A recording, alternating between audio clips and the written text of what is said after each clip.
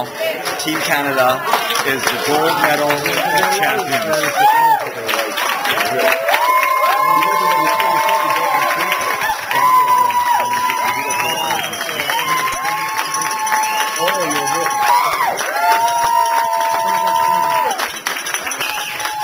All right, Shannon. All right, Orin. Thank you again for the friendly proposition, but it looks like you've lost. So thankfully, I will not be singing. I will not be singing your national anthem. I will still retain any viewership that I do have on my blogs. And now it's your turn. Can't wait to see the video. All my friends and family can't wait to see the video of you at your next youth ministry event, ending every non-speaking sentence. That doesn't make sense. Ending every sentence that you speak when not on stage with the words A, E-H. Pronounce it like this, A. Can't wait to see it, A. It's going to be good, A. Go Canada, go, A. Hi everyone, it is the morning of Friday, February the 26th. And I'm doing this vlog from the friendly confines of my office here in the youth ministry office for the Roman Catholic Archdiocese of Vancouver. I'm doing this vlog this morning because last night I again fell asleep in front of the TV.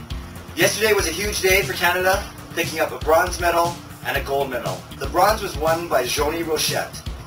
And such a powerful and inspiring story given that she lost her mother earlier this week. Also, Canada picked up a gold medal in women's hockey, beating the US 2-0.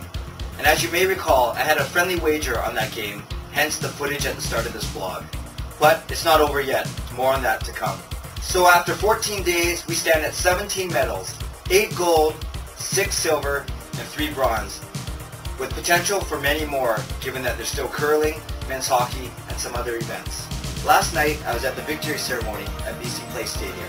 I got to see the Canadian women speed skating medley team receive their silver medals. Also, we got to watch on the big screen as our women's bobsleigh pairs were awarded their gold and silver medals.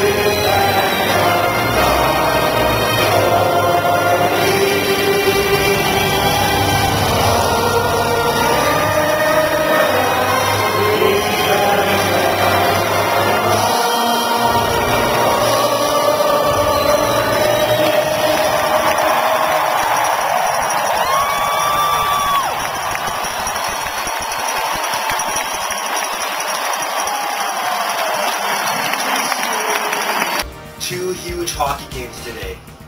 US against Finland, and then Canada takes on Slovakia.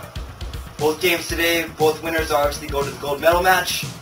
Both losers, I hate using the word losers, but both teams that don't win, who am I kidding? Both losers will end up going to the bronze medal game. So just to follow up on my friendly wager with Shannon and Orin of Oddwalk Ministries out of the States. And sure enough, just moments after Canada beat the US to win women's hockey gold, I get a little tweet or Twitter or message or whatever you call it from my friends Shannon and Orin saying, "Hey, let's go double or nothing for the men's game." And I flash back to last year's NHL playoffs where I won round 1, Canucks beating St. Louis, but then Shannon and Orin offered double or nothing for Vancouver, Chicago, and we all know how that turned out. So admittedly, I was a little bit trepidatious, is that a word? Trepidatious about this latest offer from them. So they came to me with a few scenarios based on how well each team would do, the US men's team or the Canadian men's team. A bunch of combinations and permutations on whether or not they meet in the gold medal game, they meet in the bronze medal game, one of them makes the gold medal game, one of them doesn't, all these kind of things.